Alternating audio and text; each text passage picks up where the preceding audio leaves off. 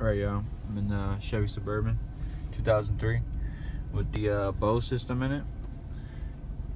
This is the power but no sound. I fixed that shit pretty easily.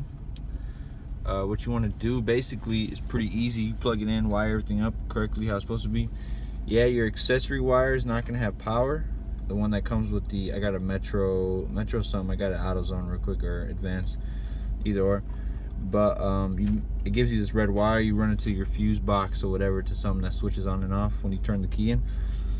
And the easiest way to get the sound back on, like clear sound, everything, Bose or whatever, is this pink wire. It's in B3, I believe it was in.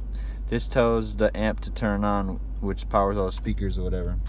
So you put this with your accessory wire. I hear the speakers right now because I have the volume up on this shit all the way, but it's not playing. But when I turn it off, everything goes off normally. So easiest way to fix it, put that pink wire with your accessory wire. Everything works like nothing, bro.